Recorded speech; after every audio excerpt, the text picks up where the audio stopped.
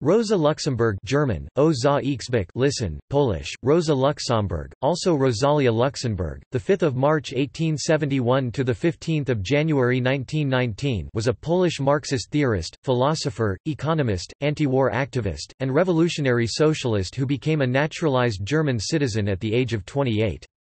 She was, successively, a member of the Social Democracy of the Kingdom of Poland and Lithuania (SDKPIL), the Social Democratic Party of Germany (SPD), the Independent Social Democratic Party (USPD), and the Communist Party of Germany (KPD).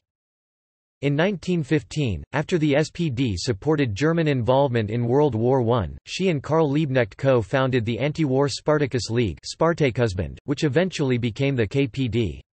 During the November Revolution she co-founded the newspaper Die Rote Fahne, the Red Flag, the central organ of the Spartacist movement. She considered the Spartacist uprising of January 1919 a blunder, but supported it as events unfolded. Friedrich Ebert's majority Social Democratic government crushed the revolt and the Spartakusbund by sending in the Freikorps, government-sponsored paramilitary groups consisting mostly of World War I veterans. Freikorps troops captured and summarily executed Luxemburg and Liebknecht during the rebellion. Luxemburg's body was thrown in the Landwehr Canal in Berlin. Due to her pointed criticism of both the Leninist and the more moderate social democratic schools of socialism, Luxemburg has had a somewhat ambivalent reception among scholars and theorists of the political left. Nonetheless, Luxemburg and Liebknecht were extensively idolized as communist martyrs by the East German communist regime. The German Federal Office for the Protection of the Constitution notes that idolization of Rosa Luxemburg and Karl Liebknecht is an important tradition of German far-left extremism. Life. Poland. Luxemburg was born on 5 March 1871, in Zamość. The Luxemburg family were Polish Jews living in Russian-controlled Poland. She was the fifth and youngest child of timber trader Elias Luxemburg and Line Lowenstein. Luxemburg later stated that her father imparted an interest in liberal ideas in her, while her mother was religious and well-read with books kept at home. The family spoke German and Polish, and Luxemburg also learned Russian. The family moved to Warsaw in 1873. After being bedridden with a hip ailment at the age of 5, she was left with a permanent limp. Starting in 1880, Luxemburg attended a gymnasium. From 1886, she belonged to the Polish left-wing Proletariat Party, founded in 1882, anticipating the Russian parties by 20 years. She began political activities by organizing a general strike. As a result, 4 of the Proletariat Party leaders were put to death and the party was disbanded, though the remaining members, including Luxemburg, kept meeting in secret. In 1887, she passed her Matura secondary school graduation examinations. After fleeing to Switzerland to escape detention in 1889, she attended the University of Zurich, as did the socialists Anatoly Lunacharsky and Leo Jogiches, where she studied philosophy, history, politics, economics, and mathematics. She specialized in Staatswissenschaft, government science, the Middle Ages, and economic and stock exchange crises. Her doctoral dissertation, The Industrial Development of Poland, Die Industrielle Entwicklung Polens, was officially presented in the spring of 1897 at the University of Zurich, which awarded her a Doctor of Law degree. Her dissertation was published by Duncker and Humblot in Leipzig in 1898. She was an oddity in Zurich as she was one of the very few women with a doctorate. She plunged immediately into the politics of international Marxism, following in the footsteps of Georgy Plekhanov and Pavel Axelrod. In 1893, with Leo Jogiches and Julian Marchluski alias Julius Karski, Luxemburg founded the newspaper Sprawa Robotnicza, the workers' cause, which opposed the nationalist policies of the Polish Socialist Party. Luxemburg believed that an independent Poland could arise and exist only through socialist revolutions in Germany, Austria, and Russia. She maintained that the struggle should be against capitalism, not just for Polish independence. Her position of denying a national right of self-determination under socialism provoked a philosophic disagreement with Vladimir Lenin. She and Leo Jogiches co-founded the Social Democracy of the Kingdom of Poland and Lithuania (SDKPIL) party, after merging Congress Poland's and Lithuania's social democratic organizations. Despite living in Germany for most of her adult life, Luxemburg was the principal theoretician of the Social Democracy of the Kingdom of Poland (SDKP), later the SDKPIL, and led the party in a partnership with Jogiches, its principal organizer. Germany. Luxemburg wanted to move to Germany to be at the center of the party struggle, but she had no way of obtaining permission to remain there indefinitely. In April 1897 she married the son of an old friend, Gustav Lübeck, in order to gain a German citizenship. They never lived together and they formally divorced 5 years later. She returned briefly to Paris, then moved permanently to Berlin to begin her fight for Eduard Bernstein's constitutional reform movement. Luxemburg hated the stifling conservatism of Berlin. She despised Prussian men and resented what she saw as the grip of urban capitalism on social democracy.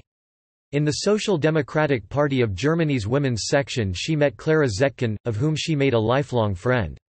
Between 1907 and his conscription in 1915, she was involved in a love affair with Clara's younger son, Kostja Zetkin, to which approximately 600 surviving letters, now mostly published, bear testimony.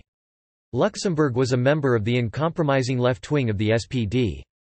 Their clear position was that the objectives of liberation for the industrial working class and all minorities could be achieved by revolution only. The recently published letters of Rosa Luxemburg shed important light on her life in Germany.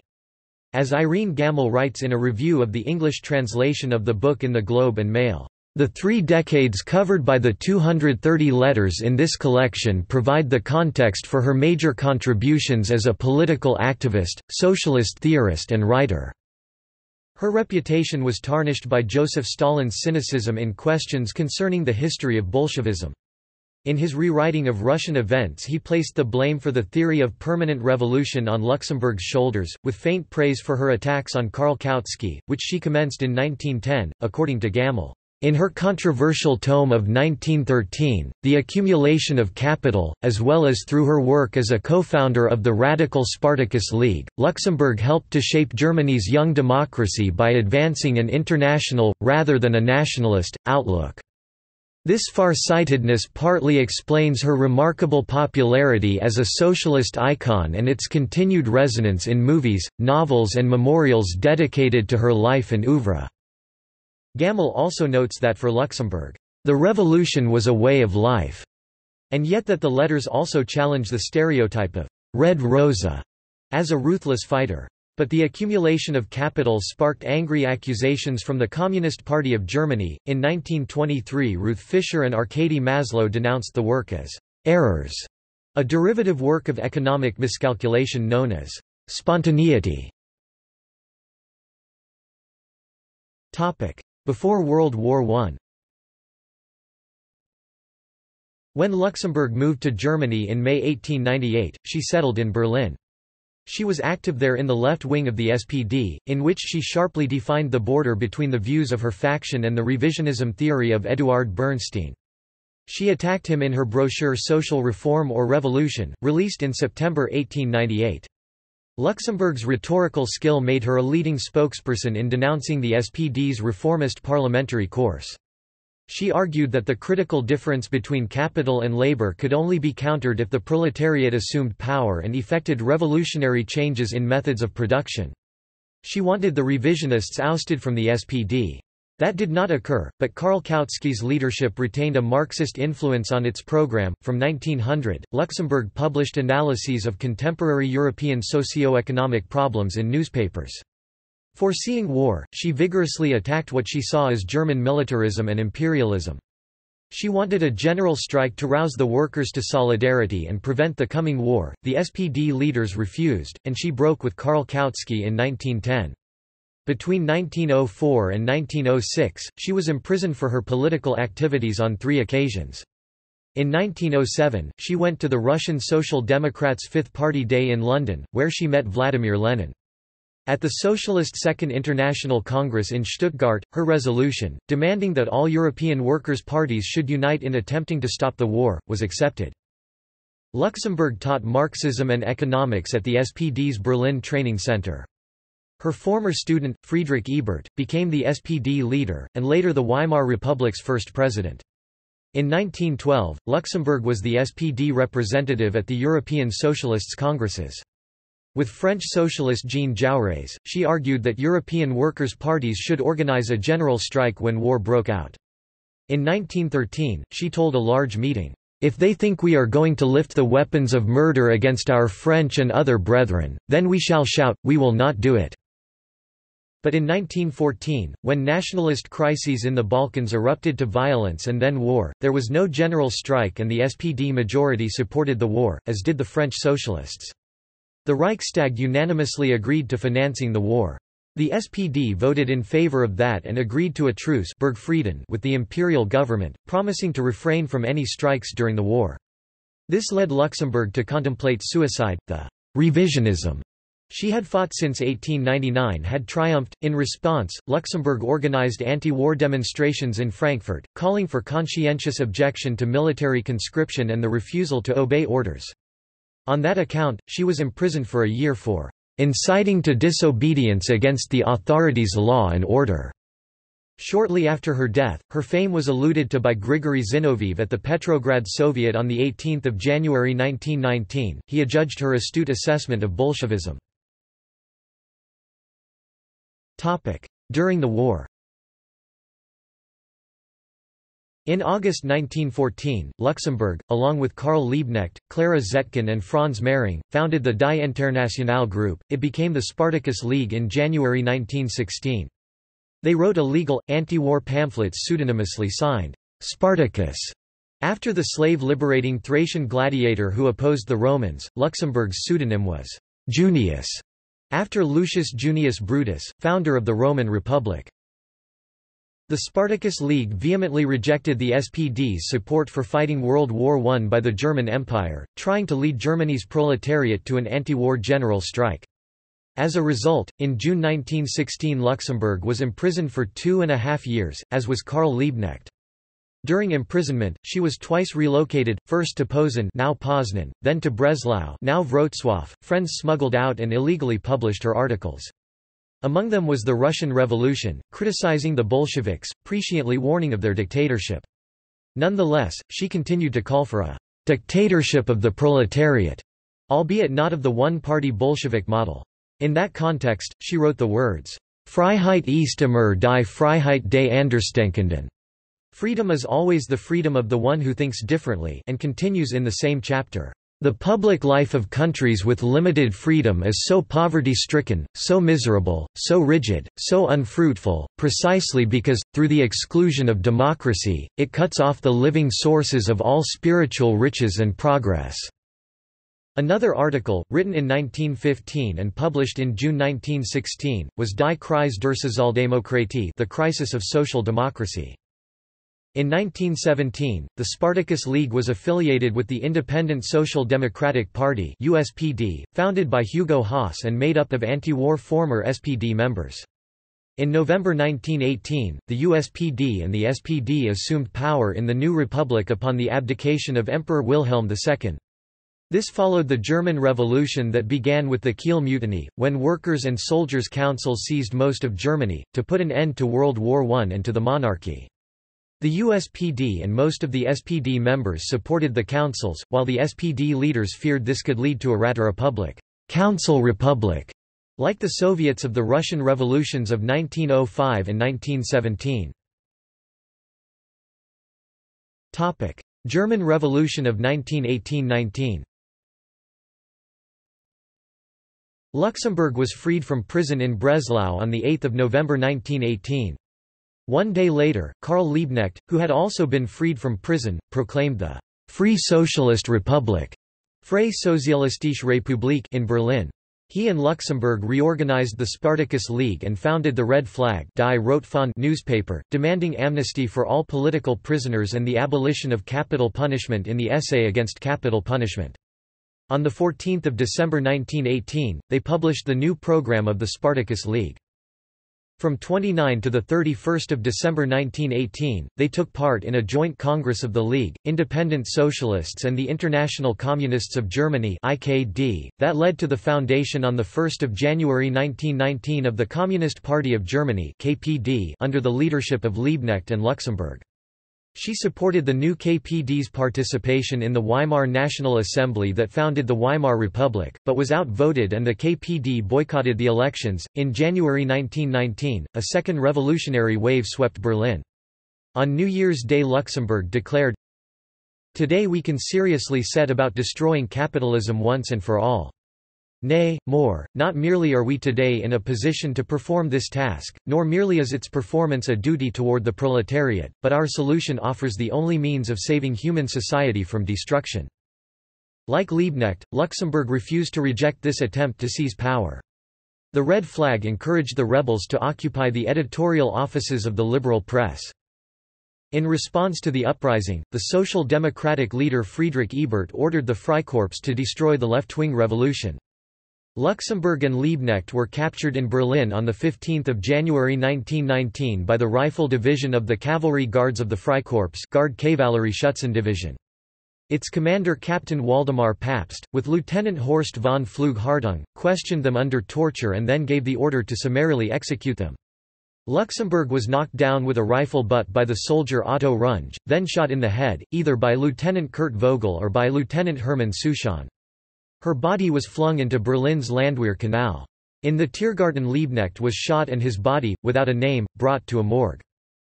The execution of Luxemburg and Liebknecht inspired a new wave of violence in Berlin and across Germany. Thousands of members of the KPD as well as other revolutionaries and civilians were killed. Finally, the People's Navy Division, Volksmarine Division and Workers' and Soldiers' Councils, which had moved to the political left, disbanded. Luxemburg was held in high regard by Lenin and Leon Trotsky, who recognized her revolutionary credentials at the Third International. The last part of the German Revolution saw many instances of armed violence and strikes throughout Germany. Significant strikes occurred in Berlin, the Bremen Soviet Republic, Saxony, Saxe-Gotha, Hamburg, the Rhinelands, and the Ruhr region. Last to strike was the Bavarian Soviet Republic, which was suppressed on 2 May 1919. More than 4 months after the execution of Luxemburg and Liebknecht, on 1 June 1919, Luxemburg's corpse was found and identified after an autopsy at the Charité Hospital in Berlin.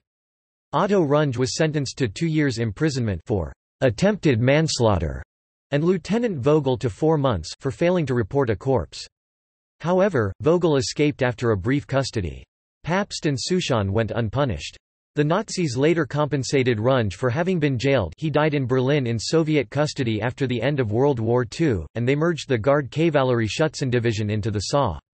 In an interview with German news magazine Der Spiegel in 1962 and again in his memoirs, Pabst maintained that 2 leaders of the SPD, Defense Minister Gustav Noske and Chancellor Friedrich Ebert, had approved of his actions.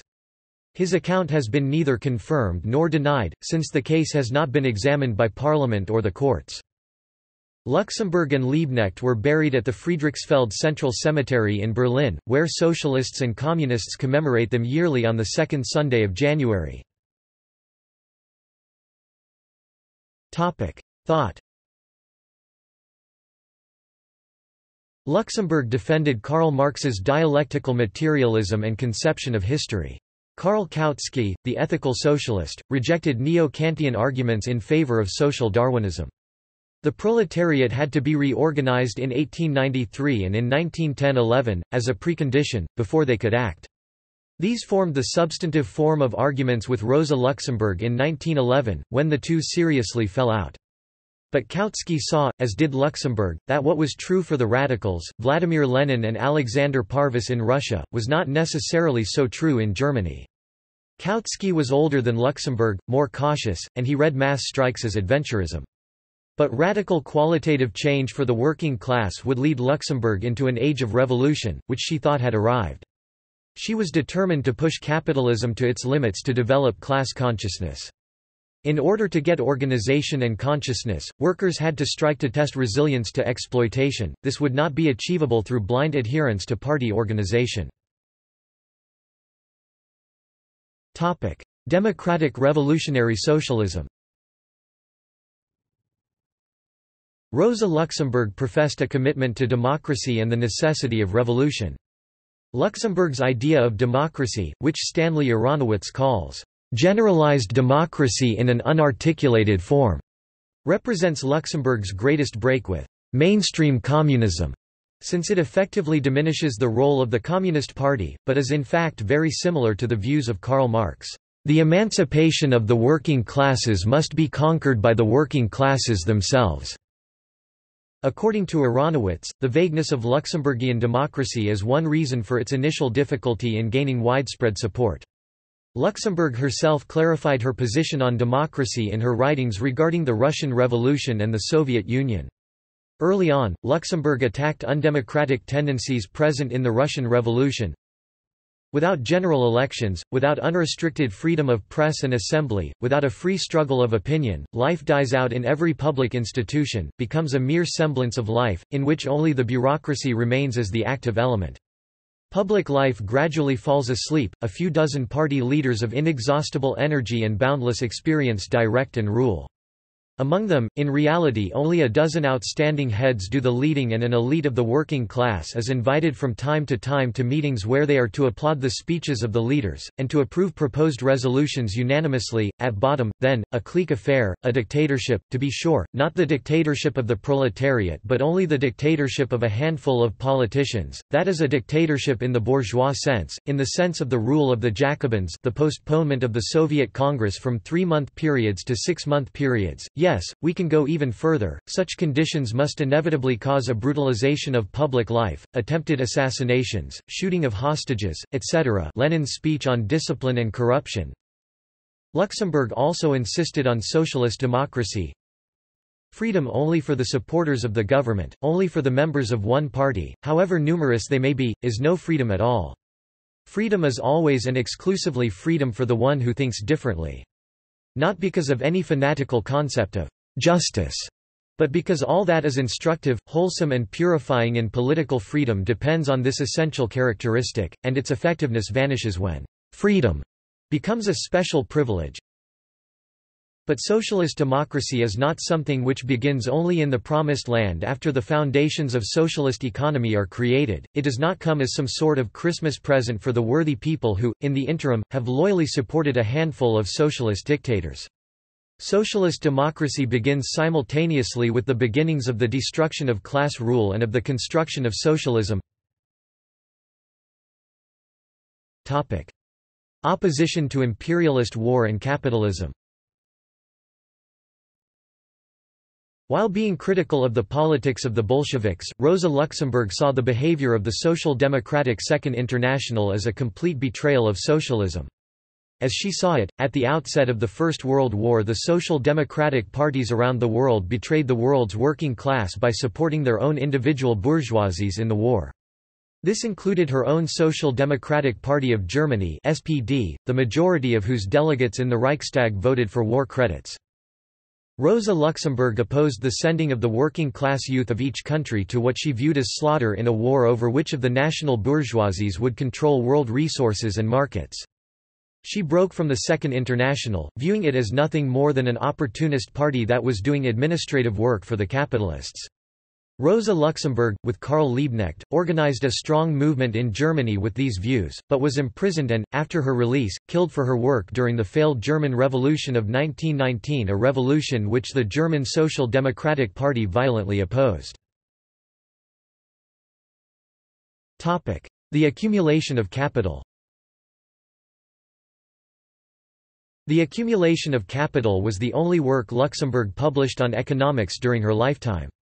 In the polemic, she argued that capitalism needs to constantly expand into non-capitalist areas in order to access new supply sources, markets for surplus value, and reservoirs of labor. According to Luxemburg, Marx had made an error in capital in that the proletariat could not afford to buy the commodities they produced, and therefore by his own criteria it was impossible for capitalists to make a profit in a closed capitalist system since the demand for commodities would be too low, and therefore much of the value of commodities could not be transformed into money. Therefore, according to Luxemburg, capitalists sought to realize profits through offloading surplus commodities onto non-capitalist economies, hence the phenomenon of imperialism as capitalist states sought to dominate weaker economies. This however was leading to the destruction of non-capitalist economies as they were increasingly absorbed into the capitalist system.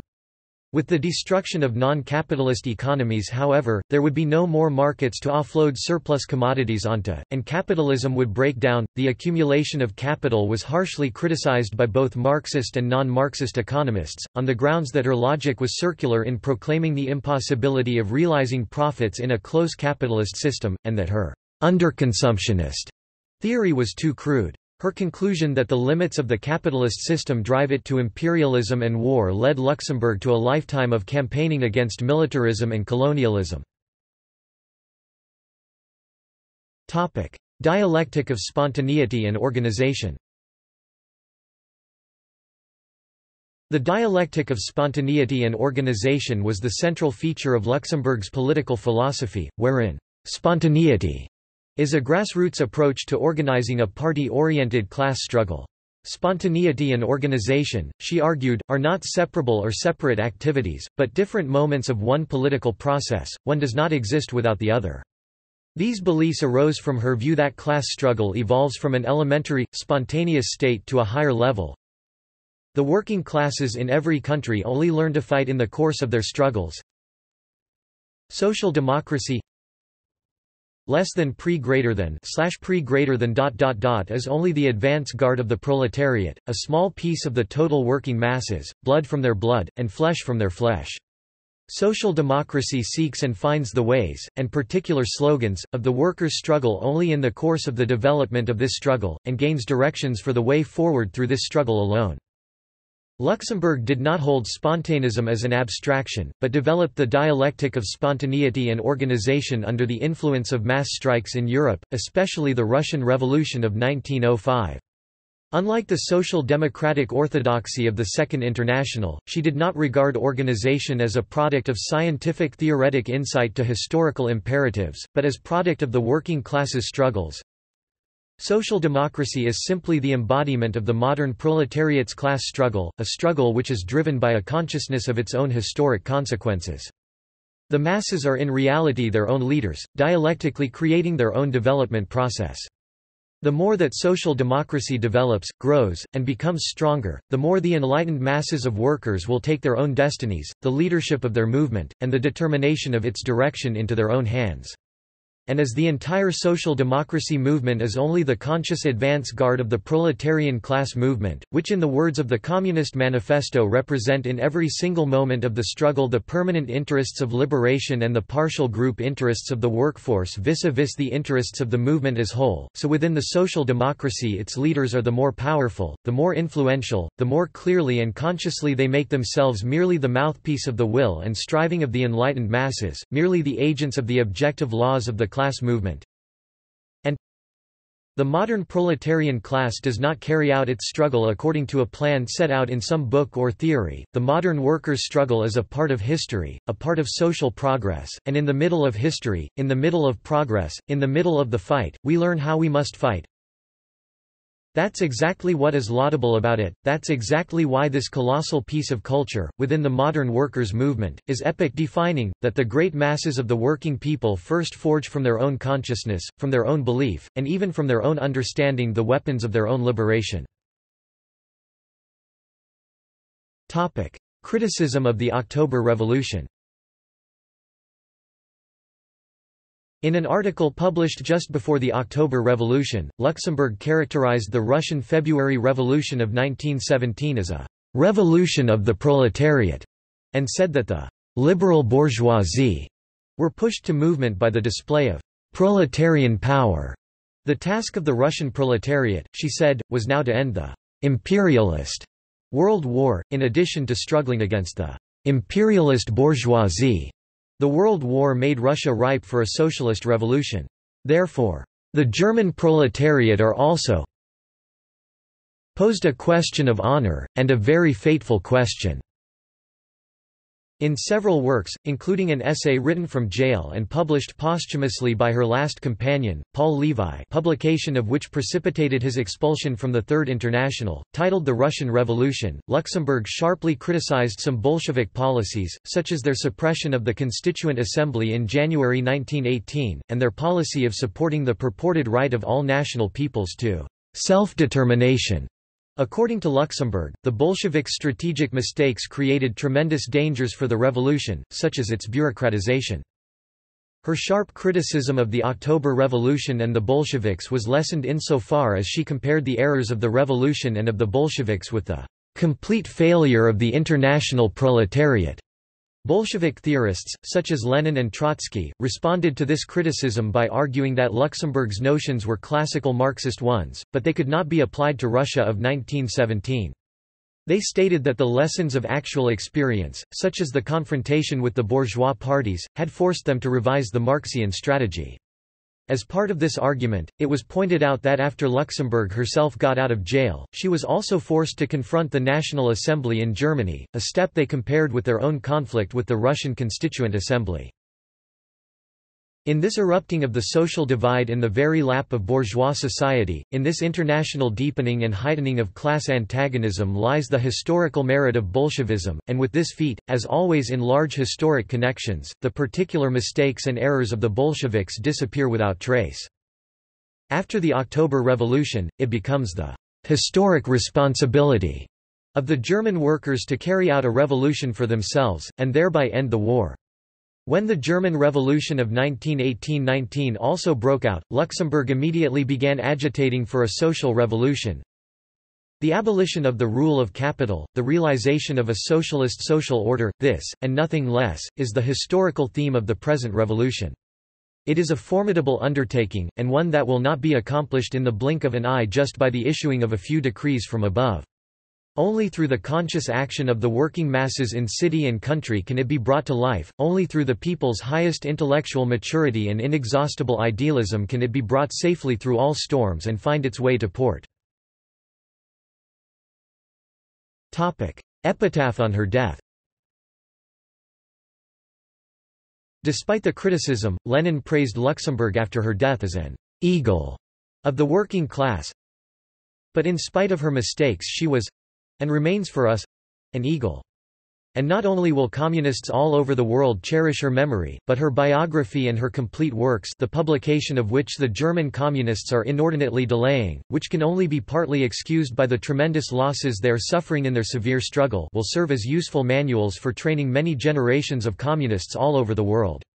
Since 4 August 1914, German social democracy has been a stinking corpse. This statement will make Rosa Luxemburg's name famous in the history of the international working class movement. Trotsky also publicly mourned Luxemburg's death, writing, "We have suffered two heavy losses at once which merge into one enormous bereavement.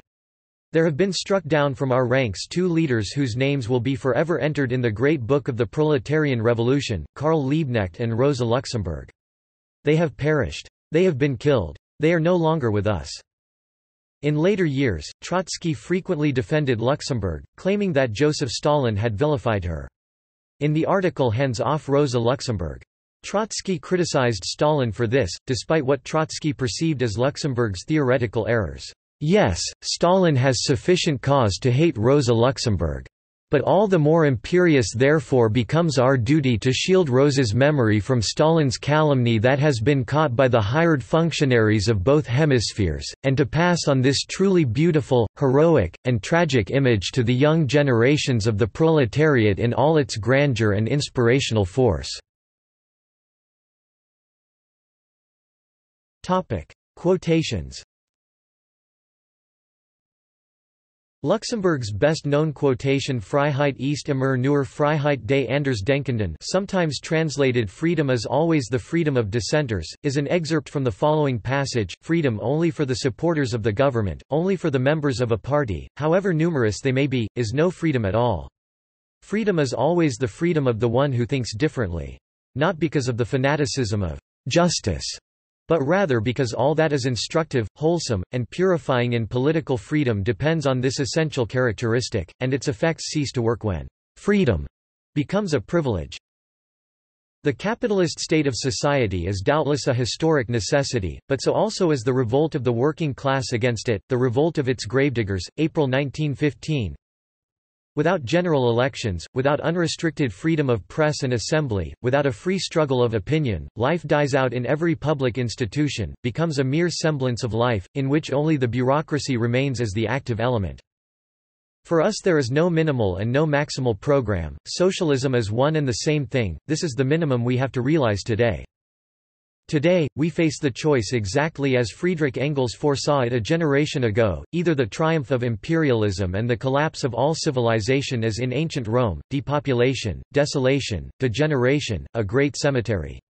Or the victory of socialism, that means the conscious active struggle of the international proletariat against imperialism and its method of war. Most of those bourgeois women who act like lionesses in the struggle against male prerogatives would trot like docile lambs in the camp of conservative and clerical reaction if they had suffrage. Luxemburg's famous observation and critique of liberal feminism.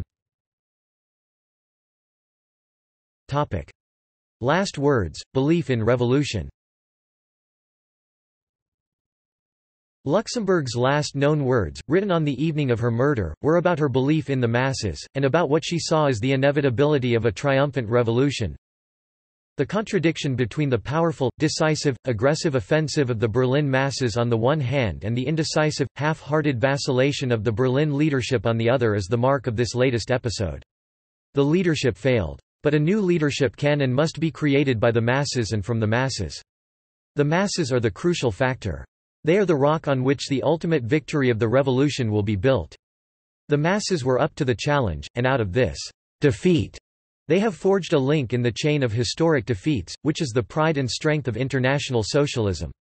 That is why future victories will spring from this defeat. Order prevails in Berlin. You foolish lackeys. Your order is built on sand. Tomorrow the revolution will rise up again, clashing its weapons. And to your horror it will proclaim with trumpets blazing, I was, I am, I shall be. Commemoration.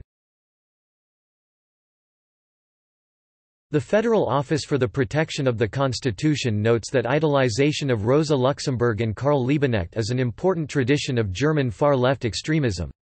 Luxemburg and Liebknecht were idolized as communist martyrs by the East German Communist regime, and they are still idolized by the East German Communist Party's successor party Die Linke. In the former East Germany and East Berlin, various places were named for Luxemburg by the East German Communist Party. These include the Rosa Luxemburg Platz and a U-Bahn station, which were located in East Berlin during the Cold War. The engraving on the nearby pavement reads Ich war, ich bin, ich werde sein, I was, I am, I will be.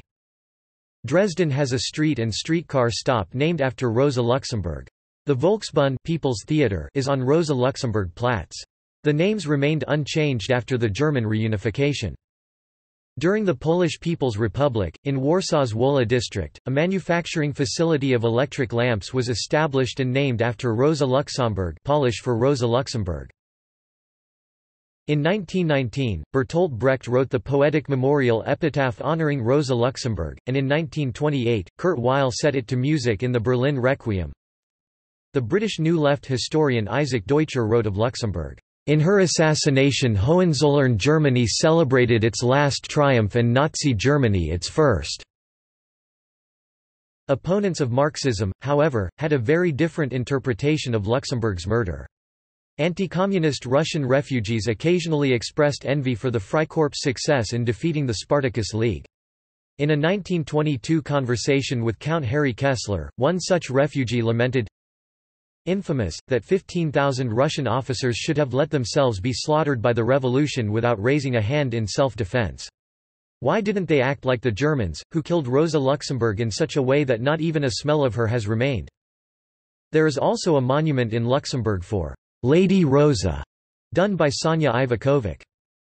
In Barcelona there are terraced gardens named in her honor. In Madrid there is a street and several public schools and associations named after Rosa Luxemburg, Rosa Luxemburgo. Other Spanish cities including Gijón, Getafe or Arganda del Rey have streets named after her. At the edge of the Tiergarten, on the Katharina Heinroth Ufer, which runs between the southern bank of the Landwehr Canal and the bordering Zoologischer Garten, zoological garden, a memorial has been installed by a private initiative. On the memorial, the name, Rosa Luxemburg, appears in raised capital letters, marking the spot where her body was thrown into the canal by Freikorps troops. The famous monument to Rosa Luxemburg and Karl Liebknecht, originally named Monument to the November Revolution Revolutionsdenkmal, Berlin-Lichtenberg, built 1926, destroyed 1935, was designed by pioneering modernist and later Bauhaus director Ludwig Mies van der Rohe. The memorial took the form of a suprematist composition of brick masses. Van der Rohe said, "As most of these people, Rosa Luxemburg, Karl Liebknecht, other fallen heroes of the revolution, were shot in front of a brick wall would be what I would build as a monument." The commission came about through the offices of Eduard Fuchs, who showed a proposal featuring Doric columns and medallions of Liebknecht and Luxemburg, prompting Mies' laughter and the comment, "That would be a good monument for a banker." The monument was destroyed by the Nazis after they took power. Two small international networks based on her political thought characterize themselves as Luxemburgists: Communist Democracy Luxemburgist, founded in 2005, and the International Luxemburgist Network, founded in 2008.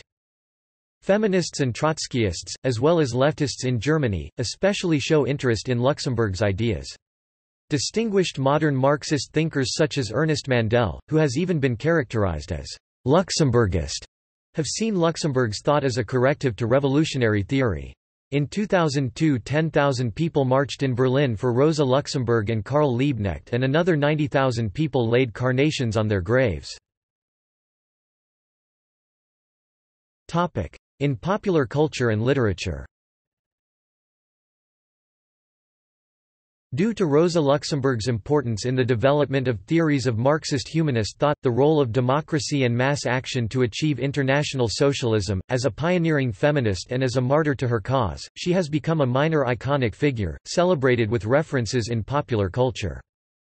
Famous Bulgarian writer, Risto Smernensky, who praised the communist ideology, wrote the poem, Rosa Luxemburg, in tribute to Rosa Luxemburg in the early 1920s in Sofia, Bulgaria.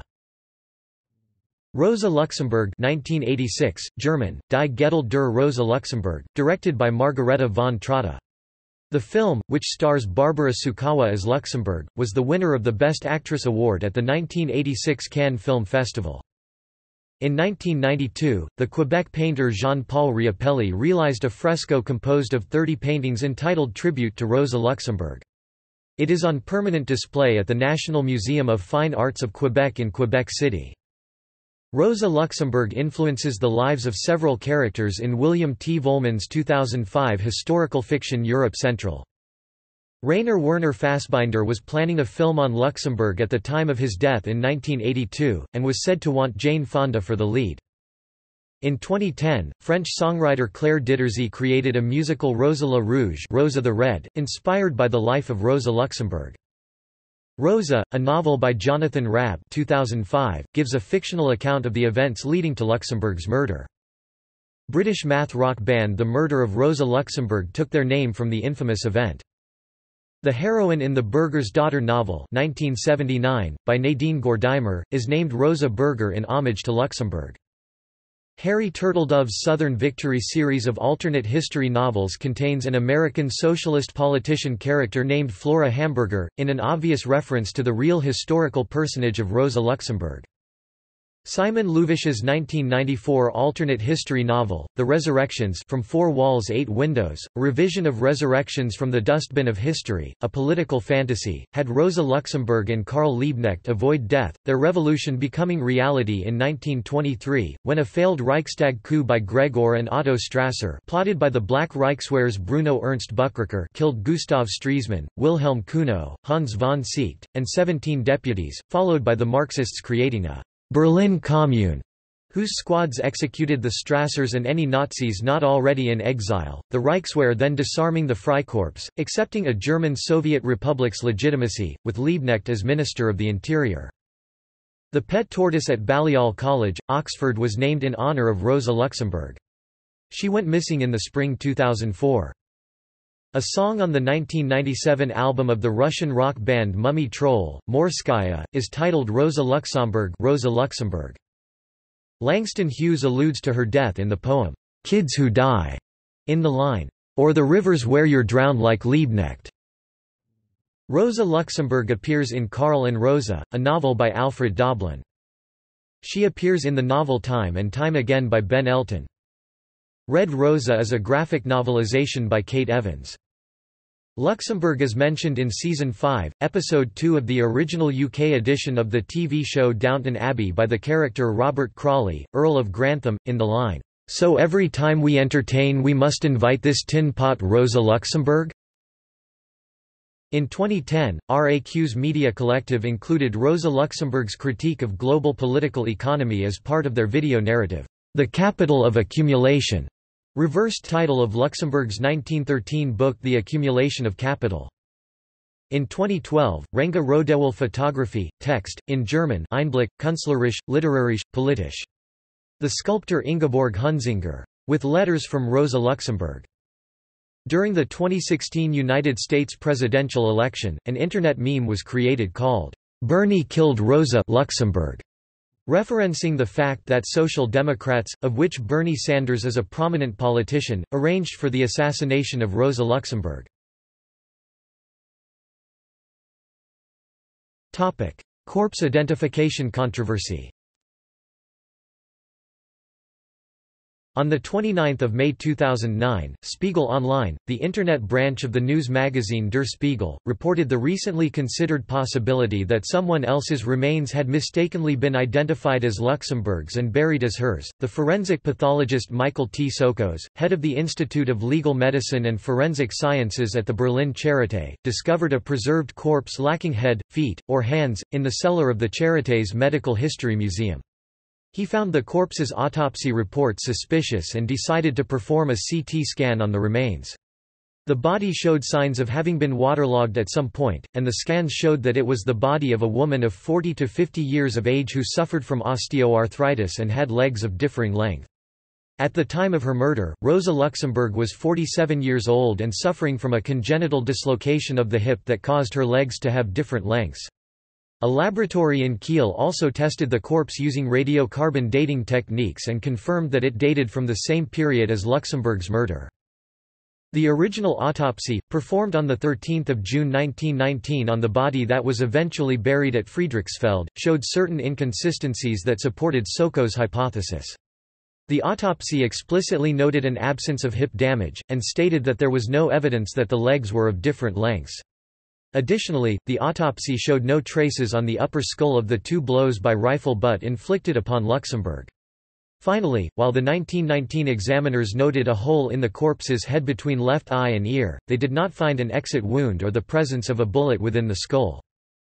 Assistant pathologist Paul Frankel appeared to doubt at the time that the corpse he had examined was Rosa Luxemburg's and, in a signed addendum, distanced himself from his colleagues' conclusions. This addendum and the inconsistencies between the autopsy report and the known facts persuaded T. Sokos to examine the remains more closely.